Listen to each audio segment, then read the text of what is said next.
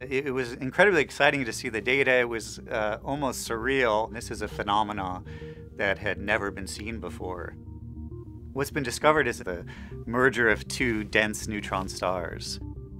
What they produced was a ripple in space-time that was detected as gravitational waves, as well as the light from the radioactive debris ejected from it that glows brightly for some period of weeks. And in that radioactive debris, we see signals of formation of many of the heavy elements around us, all of the gold and platinum and other precious metals.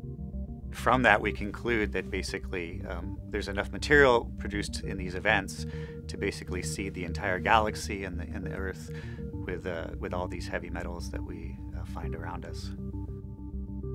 What we see from the observations is a point of light, but there's a lot of information in that light. Its exact spectrum of colors across the rainbow, its brightness, and how it evolves over time. But you can distinguish whether you're seeing the heaviest elements or lighter elements based upon their color. The lighter stuff looks blue, the heavier stuff looks red. By comparing those to the theoretical predictions, we're actually able to infer what the material was made of, how much it produced, and how fast it was actually ejected from the neutron star merger.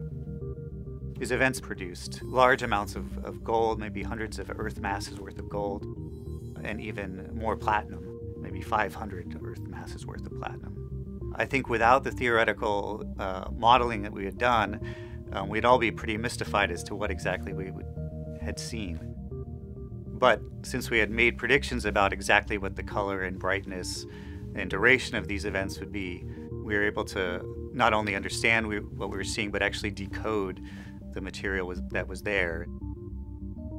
It's exciting to think that something that's so kind of far out and distant in space is so closely connected to something as is home in terms of the ring on your finger or the gold chain around your neck.